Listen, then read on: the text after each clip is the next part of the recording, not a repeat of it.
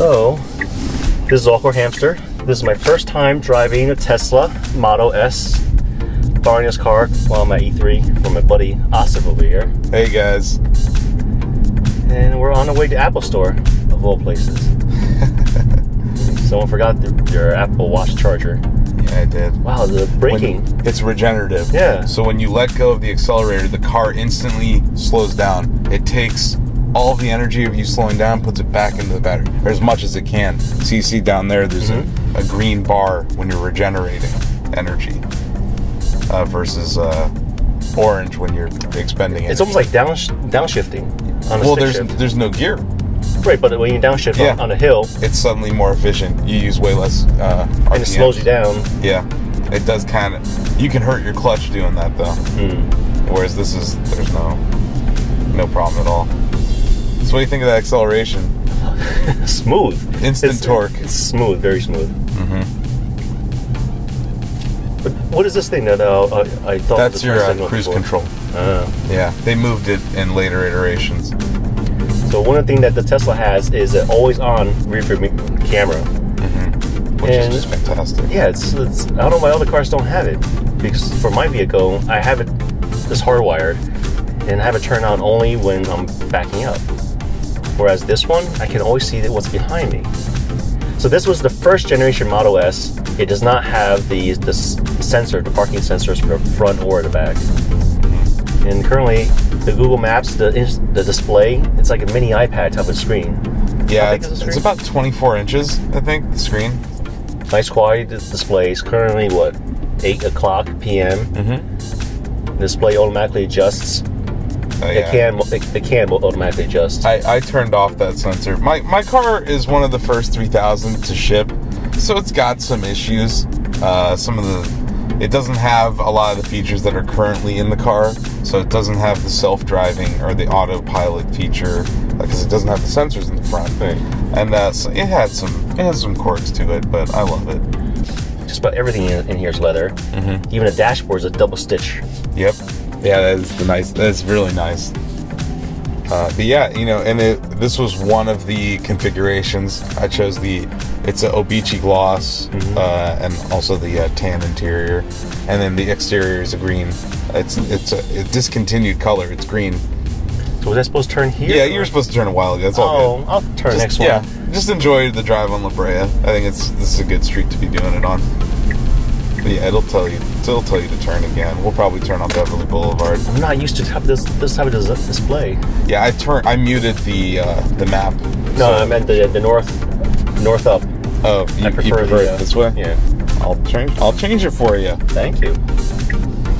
And a little story. We're here for E3, and Michael was kind enough to hang out in my car while I was running into Kinko's to print some stuff. While he was in the car, he decided to add a profile for AwkwardHamster. And so now, with the push of a button, Michael can change the seat configuration to what he is accustomed to. And then once I get back into the car, into the driver's seat, I'll be able to push a button for myself, which is great. How many driver profiles can... I don't know. It seems like probably 4 or 5, or I don't know. Knowing Elon Musk, maybe like 99. Because he's crazy. He may be... It's hard to say. I would have to test that, but this is the first time anyone's ever dared create a profile in my car. So both Asif and I were big Apple fans, and one thing we dislike about Apple is the Apple Maps. And what we do like about Tesla is that it's powered by Google. Google Maps. So the traffic is great, and also they take it a step further by using other Tesla drivers' navigation as like waypoints. Yeah, Tesla monitors all of their drivers and can give each other. They basically transmit information to each other in the interest of getting better real-time traffic data than even Google has, and it's great. I've avoided a lot of things. So it'll say navigation by Tesla, powered by Google for the map, and I think that's a lesson that Apple could learn too, is that Google has the best mapping backend. Why not use that and then just write your own front-end code on top of it? But we all know there's some beef between those two companies right now. No, he's not. There's no creep. Yeah. So it's basically not like the automatic car that's always in first gear once you put it in drive. Well, you can turn on creep. You can. Yeah, it's a feature. Huh. But I don't like it. I think this is a better way to experience it. Yeah. Ever tell you how I learned driving? It was on with a manual car. Mm. So it was. I didn't drive a automatic car until after I got my license. Oh wow. And the first time I got in an automatic car and set it to gear, it startled me. Because it started moving by itself. You're like, wait a second. I was like, why is it? What's going on? You're like hammering the clutch, but it's not there. A nice narrow street in Los Angeles. Gotta love them. Have you noticed that the Tesla is a very wide vehicle? Like I noticed that whenever we're parking, it just takes up both the left and right. We're right on the line. You're close, yeah. I mean, it's a boat. I kind of feel like it's sort of like a 7 Series in that sense, or some of those higher end Mercedes that kind of feel like boats. But yeah, it's a big car. I mean, they built this platform to maximize battery space. You know, the bottom of the car is the battery, so every inch counts when it comes to lithium ion. And I think what's the maximum the range?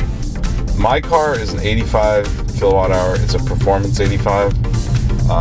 It goes rated 265. I've seen people squeeze 400 miles on the internet out of my car. So it's possible to go 400 miles, but it's difficult. You have to drive very slowly. You can't use air conditioning. What about yourself? Most I've ever gotten out of it. I mean, I drive like a crazy person in this. Yeah. So I tend to get 240 off of it. And that's driving like... sometimes, like if I'm going to drive crazy all day, maybe I'll get less than 200 to it. But most of the time, I'd say 250. Tell me about the dashboard again. So besides putting the Google Maps on the left side, what else can I put? You can put in your energy meter. You can put in when you're playing music, it'll show you what's playing. So is it just the left side that's customizable? Left and right are, and you click in on your steering wheel to control them. Then how come you're leaving the right side blank? Because this car was recently serviced, and I haven't had a chance to do anything. And honestly, the right side tends to be the one that's taken over by, like if you're doing music. So I frequently will plug my iPhone in via Bluetooth. So it just does it for you.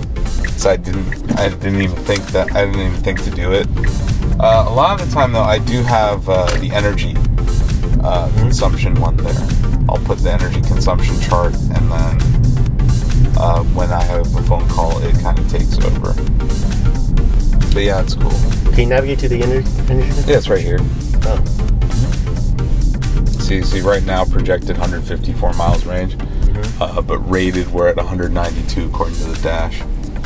So that's based on average range. Instant range is a little bit better, actually worse. And then it gives you a chart that's based on your 5-mile average, your 15-mile average, and your 30-mile average. So it gives you different rated range based on those increments. So you see on a 5-mile range, a 5-mile average, which is really the time you've been driving, it's 172, and that's on 192 rated. Whereas when you go to 15, 153, and then the last 30. I was kind of driving before, and I drive a little more aggressively. I don't see a tachometer. How do you explain the right side upper part where it goes from 60 to 320? 60 to 320 is kilowatt hours, basically, per second, or whatever. I guess an instant measure of how many kilowatt hours are being used. So when you're flooring it, you can get it up to 300, and when you're slowing down real fast, you can. I live in Newport Coast. There's a lot of hills.